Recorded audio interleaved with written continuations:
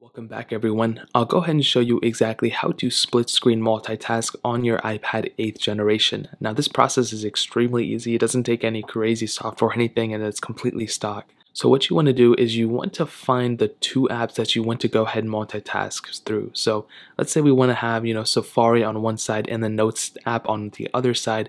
What you want to do is you want to make sure that those apps are in your control center right here, or in your little dock right here.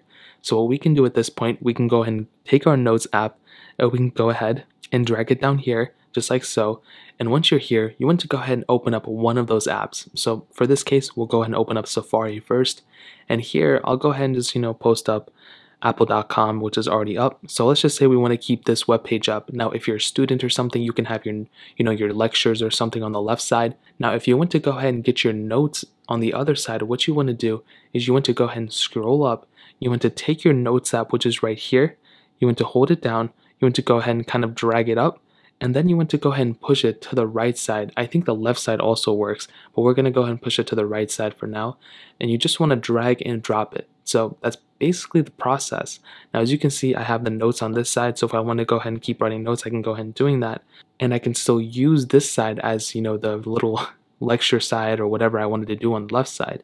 Now, if you want to go ahead and kind of change these up a little bit, you can go ahead and take that little slider here and go ahead and drag it on both sides. So if you want to make Safari smaller, you have the capability of doing so. If you want to make the notes smaller, you have the capability of doing so as well. Now, if you want to remove these apps, all you have to do is just take this little slider and drag it all the way to the side, and it'll go ahead and delete that app for you. And if you want to do the other app, you just take it, slide it the other way. So that's really pretty much the process. Again, if you want to bring it back, you just slide up from the dock. You don't want to go too hard. If you go too hard, it's going to take you into the multitasking.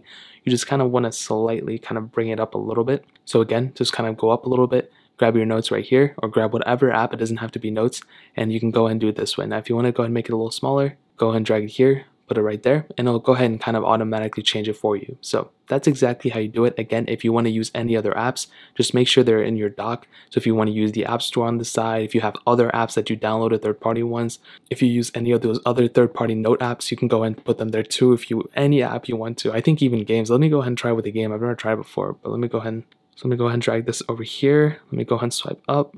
Let me go ahead and delete this one, and let me go ahead and put that snake versus blocks right there. So as you can see, I put it a little bit too hard.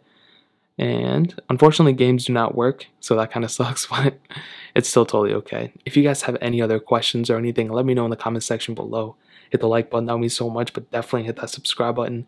Every single subscriber that we get really discount, so it means so much if you guys can hit that. Also, check out the other links down in the description as well.